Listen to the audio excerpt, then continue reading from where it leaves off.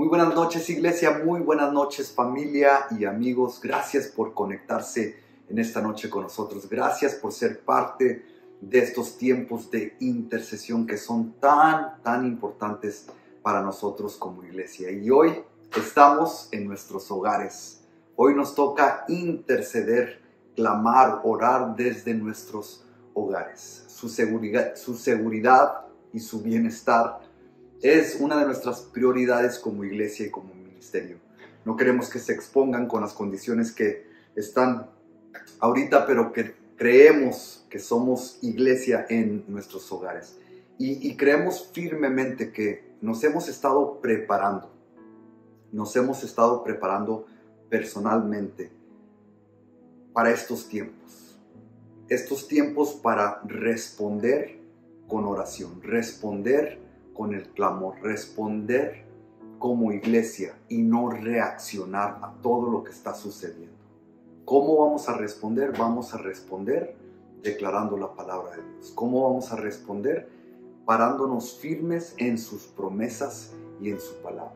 Y vamos a clamar, como siempre lo decimos, a quien escucha nuestro clamor, pero también responde a nuestro clamor. Así que yo sé que está muy a gusto en su casa, yo sé que está quizá sentado, acostado. Qué bueno que puede estar así en sus hogares, pero solamente les pido que se conecten, iglesia, enfóquense, sean parte de lo que vamos a hacer. Vamos, a través de varias personas, vamos a interceder, vamos a clamar, vamos a orar.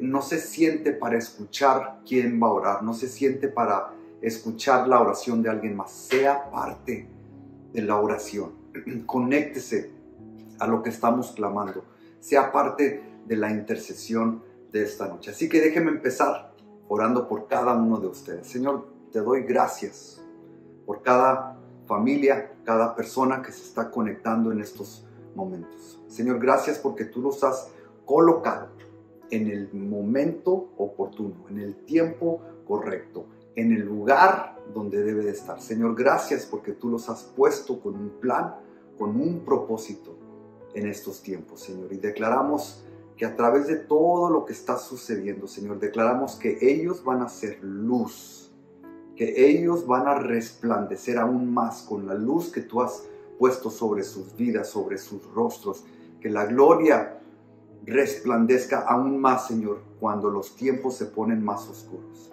Señor, declaramos que vamos a ser una iglesia que se levanta en oración, que se levanta en fe, que se levanta creyendo y clamando al Dios que escucha y responde.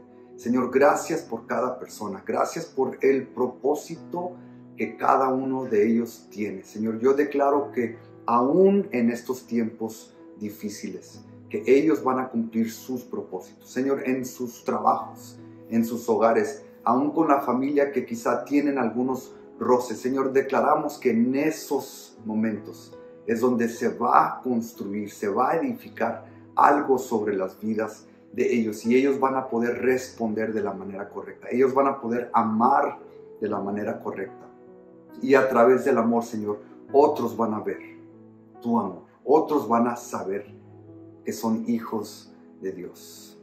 Señor, gracias por las familias. Señor, gracias porque aún en estos tiempos donde podemos tomar el tiempo para tener conversaciones importantes, para reconstruir algunas relaciones que han pasado por ciertas cosas. Señor, declaramos que en estos tiempos donde podemos estar juntos como familia en los hogares, Señor, que tú estás sobrando, que tú estás restaurando estas relaciones que fueron rotas, Señor, que tú estás reconstruyendo, Señor, la relación entre el Padre y el Hijo y los hijos con los padres. Señor, declaramos que en estos tiempos, Señor, tu amor va a triunfar, va a llenar los hogares, tu paz, Señor, va a llenar los hogares, las habitaciones, Señor, que habrá paz cada vez que ellos estén en sus hogares, que no sea tiempos de frustración y tiempos de desesperación, de no saber qué hacer. Señor, declaramos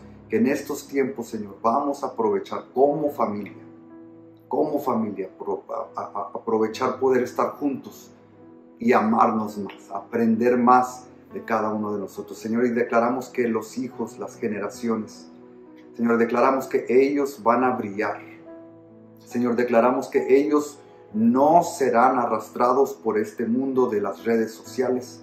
Declaramos que ellos no van a ser guiados, que los ejemplos no van a salir de las redes sociales, Señor. Señor, declaramos que tu palabra sigue siendo viva, Señor, y declaramos tu palabra en los corazones de estos niños, de los jóvenes, de las siguientes generaciones, Señor. Que ellos brillarán, que ellos tendrán ese ardor dentro de su corazón por tu palabra, por tu promesa, Señor. Declaramos que ellos van a hacer las cosas que nosotros no pudimos hacer. Ellos van a alcanzar a hacer las cosas que nosotros no pudimos alcanzar. Señor, declaramos una fresca unción sobre nuestros jóvenes, sobre nuestros niños, Señor. Que reviva ese fuego, que reviva lo que por algunos años fue muerto, que se fue secando, Señor. Declaramos un nuevo avivamiento en estos tiempos sobre nuestros hijos, sobre nuestros jóvenes, Señor, sobre la juventud de esta generación, Señor. Declaramos una fresca y viva unción, Señor, sobre sus vidas, sobre sus mentes, sobre sus fuerzas, sobre su creatividad, Señor. Que usen su energía para tu reino, Señor. Que usen su creatividad para traer a otros a tus pies, Señor. Que ellos puedan ser ejemplos en sus escuelas, con sus amigos. En el nombre poderoso de Jesús. En el nombre de Jesús. Aleluya, Señor. Gracias, Padre. Gracias por la preciosa, Señor, bendición de saber quiénes somos en ti. Nos gozamos, descansamos, nos alegramos, Señor, el saber quiénes somos para ti, Señor. Tu palabra dice en Efesios 2, 12 y 13, en aquel tiempo estabas sin Cristo, alejados de la ciudadanía de Israel y ajenos a los pactos de la promesa, sin esperanza y sin Dios en el mundo. Pero ahora, en Cristo Jesús, vosotros que en otro tiempo estábamos lejos, habéis sido hechos cercanos por la sangre de Cristo. Hermosa palabra, hermano, amigo que me escuchas en esta noche. Quiero decirte, y el Señor habla a nuestras vidas, que somos en Cristo su especial tesoro, que somos en Cristo santificados, en Cristo somos perdonados, somos redimidos. Esa es nuestra identidad. ¿Quién soy yo en Cristo? ¿Quién tú eres en Cristo? Eres cercano a Dios, eres nueva criatura, eres libre de condenación, eres perdonado, eres santificado, eres apartado, tendrás gloria, vida eterna, eres bendecido, eres el especial tesoro de nuestro Dios, eres nueva criatura, has sido restaurado, has sido perdonado. Esa es tu identidad en Cristo, y como iglesia sabemos quiénes somos en Cristo y nos paramos firmes en la brecha, caminando confiados en quiénes somos, con nuestra mirada en lo alto, en el poderoso de Israel. Así que eres justificada, iglesia, eres perdonada, eres redimida. Ninguna condenación hay para los que estamos en Cristo. Así que en el nombre de Jesús, Señor amado, hoy levantamos una oración, Señor, de exaltación, una oración, Señor, de, oh Padre, de honra, Señor, de alabanza, de exaltación, Señor, al reconocerte como nuestro todo, Señor, al poder, Señor, identificarnos en ti, Señor, a través de Cristo, Señor. Ahora somos nueva criatura, ahora somos tu especial tesoro, Padre. Así que, mi Dios, como iglesia, Señor, nos sentimos honrados, Señor, de servirte, de caminar confiados en ti, Señor. Dios, viviendo apegados a tu palabra, Señor, lo que tú dices que somos, Señor, y lo que haremos, Señor, para que tu nombre sea exaltado, para que hagamos proezas como iglesia, Señor. Mi Dios, con una convicción, Señor, firme, sólida, genuina, mi Dios, de que tú estás con nosotros, de que tú te mueves en nuestras vidas, Señor, de que tú estás obrando, Señor, en nuestro espíritu, Señor. Tú eres Nosotros somos, Señor, la morada de tu Espíritu Santo, Señor. Y Dios, nos aferramos a tu palabra, nos aferramos a tu promesa y nos mantenemos, Señor, firmes, sabiendo quiénes somos en ti, Padre. Yo bendigo la vida de tu pueblo, Señor, en el nombre de Jesús. Yo declaro que son varones esforzados y valientes, que son mujeres esforzadas y valientes, temerosas de ti, Señor, apartadas del mal, que Dios se paran firmes en la brecha, Señor, sabiendo quiénes son, que no son engañadas sus mentes, Señor, ni sus corazones, Señor, que son guardados con tu poder y con tu presencia, Señor, viviendo vidas íntegras, vidas genuinas como honran y exaltan a Cristo. Así que, mi Dios, declaramos una iglesia que tiene una identidad segura, que saben quiénes son en ti. En Cristo son redimidos, somos perdonados, somos amados, Padre. Oh, qué gozo, Señor. Nos deleitamos en ti, Señor. Nos deleitamos en tus promesas, Padre. Y mi Dios, avanzamos, Señor, caminando a pasos firmes y sólidos, mi Dios, sabiendo, mi Dios, que un galardón grande nos espera en los cielos, mi Dios, que tú has preparado una morada eterna, Señor. Y vivimos, Señor, en esta vida confiados. Nada nos va a poder engañar, nada nos va a poder separar de tu amor que es en Cristo Jesús, Señor. Así que como iglesia sabemos quiénes somos, sabemos a quién servimos, Señor, al poderoso de Israel, al león de Judá, al Todopoderoso, al gran yo soy, Señor. Te alabamos, Padre, te exaltamos, Señor, y nos gozamos de saber quiénes somos en Cristo Jesús. Aleluya, Señor. Gracias. Recibe honor, alabanza y exaltación, Señor, por quién eres tú y por lo que has hecho de tu iglesia, por lo que has hecho de tus siervos, mi Dios. A ti la honra, a ti la alabanza y a ti la exaltación en todo momento, en Cristo Jesús. La palabra de Dios dice en 2 de Timoteo 1:5, trayendo a la memoria la fe no fingida que hay en ti, la cual habitó primero en tu abuela Loida y en tu madre Eunice, y estoy seguro que en ti también. Dios, gracias por tu hermosa presencia en este lugar, Padre. Gracias por tu pueblo, Padre, que todos unidos clamamos a ti, Padre, por esa fe no fingida, Padre. Queremos una fe genuina, una fe verdadera, Padre, una fe, Señor, real, Padre celestial. Bendice cada varón, Padre, de tu pueblo, Padre celestial. Hombres, Señor, de fe, Señor, que te creen, Padre, que se paran en la brecha, Padre bendito Dios, con esa autoridad que usted les ha dado, que usted ha puesto sobre ellos, Padre bendito Dios. Levántelos, Padre bendito Dios, haga cosas grandes y poderosas en la vida, Señor, de los hombres de nuestra iglesia, Padre celestial. Gracias por esas mujeres esforzadas y valientes, Padre, mujeres virtuosas, Padre, mujeres de fe, Señor, mujeres de oración, Padre, que usted está levantando, Padre bendito Dios, que usted, Señor, tiene grandes propósitos, Señor, para estas vidas, para estas mujeres, mi Dios. Mujeres, Padre, que te creen, Señor, que confían en ti, Padre. Sabemos, Padre, que por fe andamos y no por vista, Padre bendito Dios. Tú nos has dado a todos una medida de fe, Padre. Esa fe que mueve los montes, Padre bendito Dios. Como dice tu palabra, Padre, la fe, la certeza de lo que se espera, la convicción de lo que no se ve, Señor. Que esa fe, Padre bendito Dios, sea contagiada, Padre, a todas las mujeres, Señor, de nuestra iglesia. Todos los hombres, Señor, de tu iglesia, Padre bendito Dios, sean contagiados, Padre, de esa fe, Señor, genuina y verdadera, Padre celestial. Todos clamamos a una sola voz, Señor, y decimos que somos hombres y mujeres de fe, Señor, que te creemos a ti, mi Dios, al único Dios verdadero, Jehová de los ejércitos, Padre Santo. Danos revelación de tu palabra, Padre, que vivamos conforme a ti, Señor, a tu voluntad, tu propósito, Padre. Que tu Espíritu Santo nos guíe a toda justicia, a toda verdad. Muéstranos, Señor, esas sendas seguras, Padre, ese camino eterno, Padre, que nos lleva a la salvación, Padre celestial. cumple todo tu propósito, Señor, en tu pueblo, Señor, porque tú has sido bueno, Padre, porque tú has sido fiel, Señor, porque tú has sido un Dios de misericordia, Padre bendito Dios.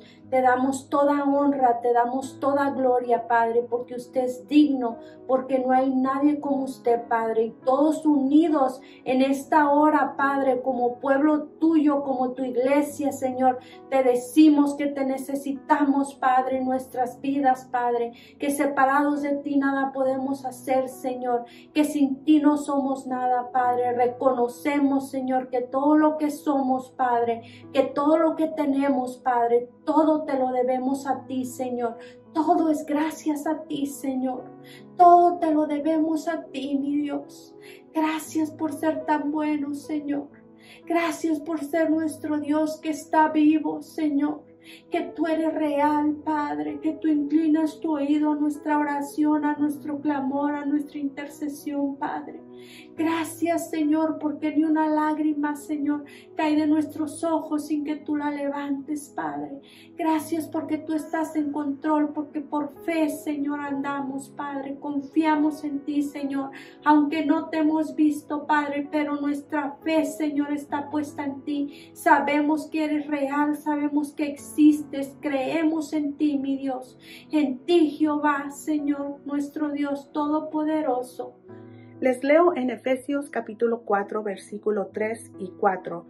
Dice, hagan todo lo posible por mantenerse unidos en el Espíritu y enlazados mediante la paz, pues hay un solo cuerpo y un solo Espíritu, tal como ustedes fueron llamados a una misma esperanza gloriosa para el futuro. En esta hora, iglesia, nos vamos a unir para interceder por la unidad de la iglesia. El enemigo ataca tanto esta área porque él sabe que una iglesia unida es una iglesia fortalecida. Y al meter esa división entre nosotros como el cuerpo de Cristo, nos debilita. Así que en esta noche vamos a interceder por esa unidad. Vamos a clamar a nuestro Dios por esa unidad. Padre nuestro, nos presentamos delante de ti, Señor, reconociendo que estamos delante de tu presencia, Señor. Y como iglesia, Señor, nos unimos, Señor, como un solo cuerpo de Cristo, Señor, en esta hora, para interceder, Señor, por la unidad de nuestra iglesia, Señor. Primeramente te pedimos perdón, Señor, porque hemos descuidado esta área, Señor, entre nosotros, Señor, la unidad, Señor, la armonía, Señor, en mantener la paz, Señor, entre nosotros. Hemos descuidado, Señor, y hemos permitido que el enemigo levante cosas, Señor, entre nosotros, Padre Santo. Pero en esta tarde, Señor, nos arrepentimos de todo corazón, Señor, y te pedimos que tengas misericordia de nosotros, Señor. Perdónanos, Padre Santo, y clamamos, Señor, como una sola iglesia, clamamos por esa unidad, Señor, reconociendo que tenemos, Señor, que mantener esa unidad entre nosotros, Padre, para poder ser una iglesia fortalecida, Señor, una iglesia poderosa, Señor, una iglesia unida, Señor, tal y como tú la has establecido, Padre. Pedimos, Señor, que tu Santo Espíritu, Señor, nos guíe, Padre, a toda verdad y a toda justicia, Señor, que podamos como individuos primeramente estar unidos a ti, Señor, a ti, Padre Celestial, para poder mantener esa unidad los unos con los otros, Señor. Permítenos, Señor, que podamos tener ese discernimiento, Señor, que cuando el enemigo quiera levantar algo en nuestra contra, Señor, el uno con el otro, Señor, podamos discernirlo, Señor, y podamos actuar en amor, podamos actuar, Señor, dirigidos por tu Santo Espíritu, Padre. En el nombre de Jesús, Señor, declaramos que nuestra iglesia es una iglesia en alerta, Señor, no una iglesia dormida, Señor, sino una iglesia en alerta, una iglesia despierta, Señor, una iglesia, Señor, que puede discernir a través de tu Espíritu Santo, Señor, cuando el enemigo se quiere levantar, Señor, en contra de nosotros, Padre, para dividirnos, Señor. Nos levantamos, Señor, como una iglesia en Cristo, unida, Señor. Nos levantamos en tu poder, Señor, y nos levantamos contra toda división, Señor, y reprendemos en el nombre de Jesús todo espíritu contrario que quiera levantarse entre nosotros, todo espíritu de división, todo espíritu de contienda, todo espíritu de crítica, de murmuración. En el nombre de Jesús lo reprendemos y lo echamos fuera. El enemigo no tiene parte ni suerte en nosotros, Señor, y la iglesia de Cristo se levanta en tu poder, Señor, declarando esa unidad entre nosotros, buscando esa paz, Señor, esa armonía, Señor, los unos con los otros, Padre. En el nombre de Cristo Jesús declaramos que nuestra iglesia es una iglesia unida, Señor, unida en amor, Señor, una iglesia unida, Señor, a Cristo Jesús, Señor, para cuando el enemigo levante, Señor, ese río de destrucción, Señor, ese río para destruirnos como el cuerpo de Cristo, Señor, la iglesia de Cristo se levanta en tu poder, Señor, y levanta, Señor, tu Espíritu Santo, bandera de victoria sobre nosotros, Padre Santo, en el nombre poderoso de Cristo Jesús, Señor. En esta noche declaramos esa unidad, Señor, esa fuerza, Señor, entre nosotros como hermanos en Cristo, Señor, los unos a los otros, amándonos, Señor, respetándonos, Padre, levantándonos, Señor, los unos a los otros, fortaleciéndonos, Señor, unos a otros, Padre Santo, amándonos, Señor, así como tú lo has hecho con nosotros, Señor, que podamos nosotros ser ese reflejo de lo que tú has hecho en nosotros, Señor, extenderlo, Señor, a nuestro prójimo, Padre, en el nombre poderoso de Cristo Jesús, Señor. Te damos a ti toda honra y toda gloria, Señor, porque sobre todo tu nombre será glorificado, Señor. Te pedimos, Espíritu Santo, que tú nos ayudes en el momento propicio, cuando apremie una respuesta de nosotros ante la ofensa, ante una herida, que podamos responder como tú respondes, Señor, con amor, Señor, que podamos soltar perdón, que podamos, Señor, no enfocarnos en la indiferencia, sino enfocarnos en ti, en ese amor que tú nos has dado, Señor, para que nosotros podamos amar a nuestro prójimo, Señor, con ese amor genuino, Padre. En el nombre poderoso de Cristo Jesús, declaramos la unidad, Señor, tuya en nuestra iglesia, en el nombre poderoso de Cristo Jesús. Vamos a leer en Primera de Corintios 12, versículo 31, en la versión amplificada clásica, dice así: pero deseen fervientemente y cultiven con celo los mayores y mejores dones, los dones superiores, las gracias más selectas. Y sin embargo, les mostraré un camino aún más excelente, uno que es mucho mejor y el más elevado de todos, el amor. Vamos ahora a interceder, vamos a orar por una iglesia, por nuestra iglesia, que esté llena del amor de Dios, que ese amor sea manifestado y que sea expandido, no nada más dentro de la iglesia, sino fuera. Amén, vamos a orar. Padre, en el nombre de Jesús, hoy venimos delante de ti, Señor, agradecidos, Padre, un día más. Gracias porque tú estás con nosotros, Señor, y gracias, Padre. En esta hora intercedemos por nuestra iglesia, Señor, por ese amor que necesitamos en cada uno de nosotros. Gracias, Señor, porque podemos experimentar de tu amor que viene directamente de ti, Señor, de tu bondad, tu gran amor hacia nosotros. Señor, queremos en esta hora que ese amor que tú nos das podamos nosotros mismos repartirlo, expanderlo y no solamente quedarnos, Señor, con esto, sino lo que tú nos has dado, sino que podamos también empezar en nuestro hogar, con nuestra familia, con nuestros hijos y poderlo llevar con nuestros hermanos en nuestra iglesia, Señor. Gracias porque somos una iglesia que caminamos en amor recordando que tú nos amaste primero, y es por eso que podemos nosotros amar a los demás, amar al prójimo y demostrarles ese gran amor que tú nos has dado. Señor, gracias, Padre, porque podemos experimentar y seguiremos experimentando cada día tu grande amor hacia nosotros. Señor, y declaramos en esta hora, Señor, que no nada más sabremos de tu amor, sino que este año será manifestado de una manera como nunca antes en cada uno de nosotros, en cada una de nuestras familias, de nuestra iglesia. Declaramos que será hecho visible, lo podremos sentir, Señor, y podamos nosotros sentir esa manifestación en cada área de nuestras vidas. Gracias, Señor, porque tú no nos has dado un espíritu de temor, sino de poder, de amor y de dominio propio, Señor, y por eso ese amor es reflejado, Señor, a través de todo lo que hacemos, Señor, que podemos caminar en amor, que nuestros hechos, Señor, nuestras actitudes, Señor, reflejen tu amor y que podamos ser ese reflejo, que aquel que necesita saber de ti, Señor, podamos llevárselo y ser testimonio vivo de ese grande amor. Gracias, Señor, por tu presencia, por tu amor, que echa fuera todo temor, ese amor que nos ayuda a crecer en nuestra fe, ese amor que nos ayuda a vencer y que nos recuerda, Señor, que tú nos amaste primero y, Señor, que esos frutos de tu Espíritu Santo sean manifestados en cada uno de nosotros, especialmente el amor, para poder compartirlo, para poder llevarlo a aquel necesitado, Señor, y que como iglesia nos levantemos, reconociendo, Señor, que podemos caminar con amor, así como Jesús lo hizo. Gracias, Señor, por tu amor que es infinito, que no tiene fin, Señor, que es incomparable, Señor, y queremos ser como tú, que tu amor se refleje, que tu amor nos lleve aún más allá de lo que podamos imaginar y pedir. Gracias, Señor. En esta hora te damos la gloria a ti y te bendecimos. Asimismo, amada familia de la fe, estamos llamados a ser una iglesia de oración.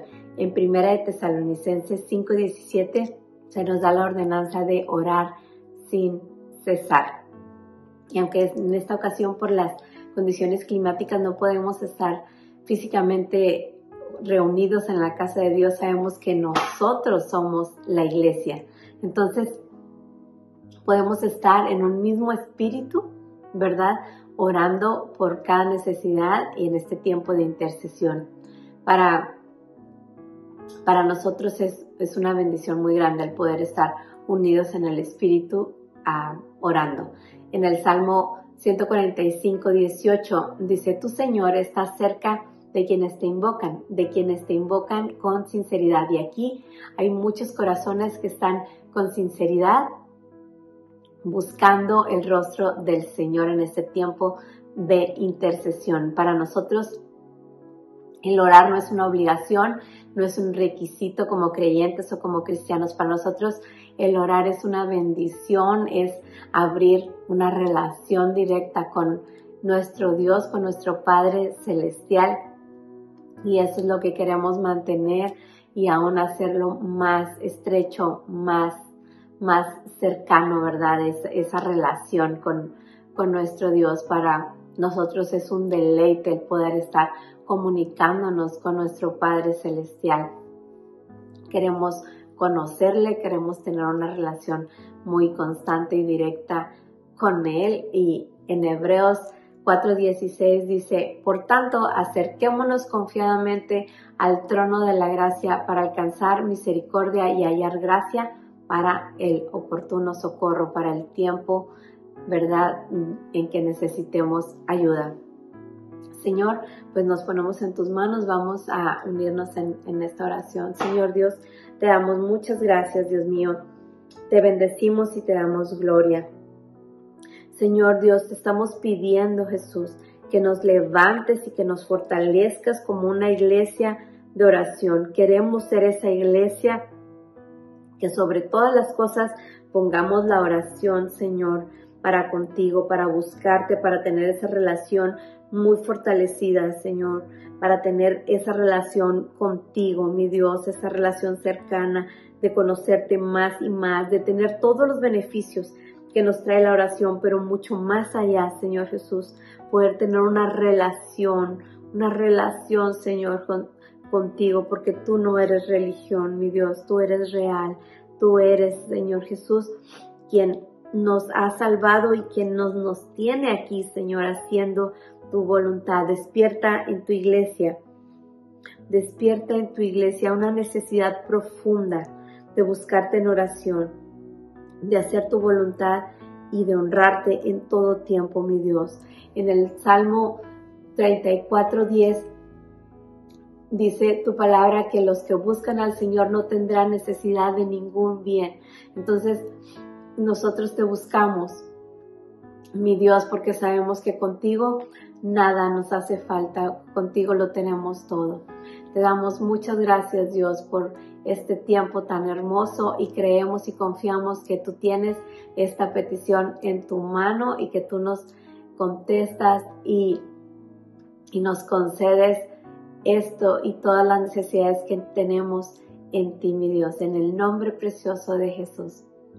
Y con el tema del mes en mente, nuestra iglesia, vamos a orar esta noche por nuestra congregación. Señor, te damos muchas gracias por el ministerio de Iglesia Templo Jerusalén, Señor. Gracias, Señor, por la vida de la familia pastoral. Gracias por la vida de Pastor Daniel y hermana Rosita, de Daniel Jr. y de Verito, Señor. Gracias por sus hijos tan lindos, Señor. Gracias por la vida de Rocío y de Alberto y su pequeñito tan bello, Señor. Te damos tantas gracias por sus vidas, Señor. Pedimos en esta noche, Señor, que tu favor y tu gracia siga con ellos, Señor, así como ha estado tantos años, más de 30 años, Señor. Que tu favor y tu gracia continúe, Señor, protegiéndolos y guardándolos, Señor. Que tus ángeles estén, Señor, como un cerco de fuego alrededor de ellos, protegiendo sus vidas, sus vehículos, sus casas, Señor, sus trabajos y cualquier cosa que ellos hagan, Señor. Guárdalos en el hueco de tu mano, papá. Te pedimos, Señor, por todos los hermanos que sirven en Iglesia Templo Jerusalén, Señor, en todos los ministerios, Señor. Sea que sea el título, Señor, ya sean líderes, ya sean ujieres, ya sean salmistas, sean maestros, Señor, sean los hermanos guardatemplos, sea que sea el ministerio, Señor. Todos aquellos que participan, te pedimos, Señor, que tú estés obrando a favor de ellos, Señor, en sus vidas, que los guardes, que los protejas, Señor, que los bendigas en sus trabajos, en cualquier cosa que ellos hagan, Padre. Sea tu favor y tu gracia con ellos, papá. Te pedimos, Señor, por la congregación, por todos aquellos, Señor, que están sentados domingo con domingo, jueves con jueves, en cada evento, a todos aquellos que participan, papá. Te pedimos que tu presencia sea ahí con nosotros, que nos llenes, que llenes nuestros corazones, Señor, con tu presencia, que nos ayudes, Padre, que nos guíes para ser un cuerpo unido, Señor. Pedimos y clamamos esta noche, Señor, por unidad en el nombre de Cristo Jesús. Cualquier espíritu de división o contienda, Señor, repréndelo, Señor, en esta noche. Sácalo fuera, Padre. Esos espíritus no tienen ningún poder, Señor, no tienen ni un lugar. No existe una silla para ellos en Iglesia Templo Jerusalén, Señor.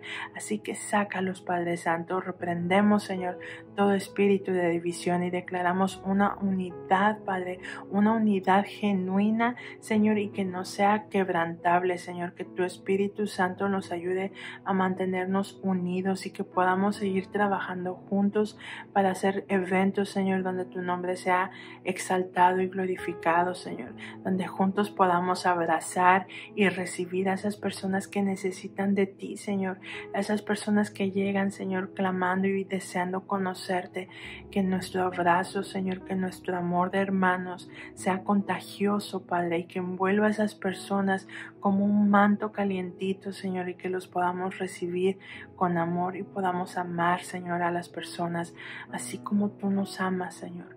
Queremos ser dignos representantes, Señor, de tu reino en esta tierra, papá. Así que utilízanos a nosotros para poderte representar bien en nuestra comunidad, Señor. Te pedimos, Padre Santo, que guardes nuestro templo, Señor, no solamente en los ámbitos físicos, Señor, pero también en los ámbitos espirituales. Protégenos, Señor, protégenos y guárdanos, Señor, de todo mal. Cuídanos, Señor, de esta iglesia. Cuida de cada uno de tus hijos, de cada uno de los niños, nuestros jóvenes, Padre. Clamamos por ellos, por nuestros ancianitos, Señor, por los padres de familia. Pedimos por todos y cada uno de ellos, Señor. Nos ponemos en tus manos, creyendo que tú eres un Dios soberano, que eres el Dios que nos mira de cerca, que nos escucha, Señor, y que te importamos, que este ministerio te importa y te importa mucho, Señor. Así que te damos gloria y honra y te damos gracias por lo que has hecho con Iglesia Templo Jerusalén, por lo que estás haciendo con nosotros, Señor, y por todo lo que tú harás a través de este ministerio. Declaramos bendición, declaramos protección, declaramos, Señor, una llenura de tu Espíritu Santo en todos y cada uno de los que se congregan en esta iglesia, Señor, aún desde el más chiquito, del más pequeñito, hasta nuestro ancianito, nuestro abuelito más bello, Señor. Declaramos, Señor, una llenura de tu Espíritu Santo, porque tu Espíritu Santo es el que trae consuelo, trae paz, trae descanso, Señor, trae afirmación, trae fortaleza, Padre. Así que clamamos llenura de tu Espíritu Santo, llenura de tu amor, Señor, para poder dar y compartir. Y declaramos unidad, Señor, como nunca antes la hemos visto. En el nombre de Cristo Jesús hemos pedido, Señor. Amén. Señor, y en esta noche levantamos cada familia y cada hogar del país de Ucrania y de Rusia. Señor, sabemos que están pasando por estos tiempos de guerra, tiempos difíciles, Señor, pero declaramos que hay una iglesia que intercede por estos países, intercede por cada familia, Señor, por los hogares. Señor, declaramos tu protección sobre cada familia, declaramos tu protección por los hogares, por las vidas, de los niños. Señor, guárdalos. Señor, declaramos tu misericordia sobre estas familias de estos países. Señor, que haya un cerco de protección sobre estos hogares, sobre estas vidas, sobre estos niños. Señor, declaramos aún en estos tiempos difíciles, aún en estos tiempos oscuros, Señor, que habrá una luz que brille en estos tiempos oscuros. Señor, declaramos que tu luz va a brillar aún en los tiempos de este caos. Señor, declaramos por las iglesias de estos países, Señor, que se levanten en fe, que se levanten con una nueva esperanza, Señor, declarando tu palabra y tu promesa, Señor. Declaramos tu protección sobre las iglesias, no solamente los edificios, pero cada persona que forma parte de estas iglesias, Señor. Declaramos tu protección divina sobre ellos, Señor. Declaramos que tus ángeles acampen alrededor de ellos, Señor, en donde quiera que ellos estén, Señor. Guárdalos de cualquier accidente, guárdalos de cualquier cosa que esté sucediendo a su alrededor, Señor. Declaramos que ellos están protegidos. Señor, también ponemos en tus manos los soldados de estos dos países, de Rusia y de Ucrania. Señor, declaramos que tu sangre poderosa, Señor, los cubra, Señor, los guarde, Señor, que tu mano poderosa, Señor, los guarde, Señor, que puedan ir y puedan regresar a sus familias, Señor. Declaramos tu protección, Señor.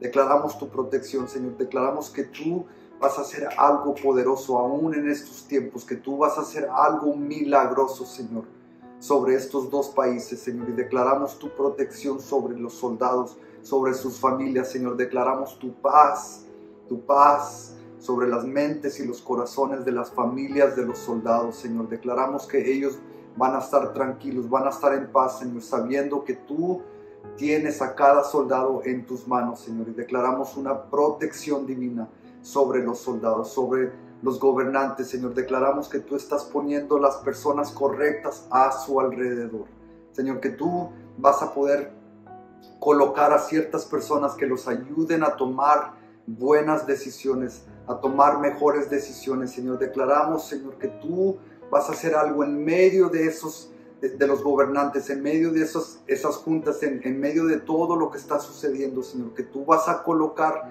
a ciertas personas que puedan venir con autoridad y puedan ayudar a tomar las decisiones, Señor. Gracias porque tú estás obrando, aun cuando no lo vemos, aun cuando no lo sentimos, Señor. Declaramos que tú estás obrando, Señor, y a través de este caos, Señor, declaramos que va a haber salvación, que gente va a conocerte a ti, que gente va a llegar a tus pies, que la luz va a brillar aún más en medio de la oscuridad. Señor, declaramos salvación, Señor, declaramos que aún en medio de situaciones difíciles, que gente van a conocerte a ti, van a conocer de tu amor, van a conocer de tu grandeza, Señor. Y declaramos el Salmo 27 sobre Ucrania y Rusia. El Señor es tu luz y tu salvación. Entonces, ¿por qué hay que temer? El Señor es tu fortaleza y te protegerá del peligro. Entonces, ¿por qué hay que temblar? Cuando los malvados vengan a devorarte, cuando tus enemigos y adversarios te ataquen, tropezarán y caerán. Aunque un ejército poderoso te rodee, tu corazón no temerá. Declaramos la paz, declaramos la esperanza en los corazones. Y aunque ataquen, permanecerás confiado. En tus manos nos ponemos, Dios, en tus manos ponemos estos países. Declaramos que tu paz va a gobernar sobre todo. Tu amor va a triunfar. Declaramos que tu amor es el que va a triunfar sobre todo esto, Señor. En el nombre de Jesús. En el nombre de Jesús. Iglesia, gracias una vez más por conectarse. Gracias por estar con nosotros en oración e intercesión, que son tiempos importantes como iglesia. Y qué mejor hacerlo que en nuestros hogares. Los amamos, los bendecimos. Declaramos el favor de Dios, la bendición de Dios, la protección de Dios sobre ustedes, sus familias, sobre sus hijos. Nos vemos con el favor de Dios el domingo. Bendiciones.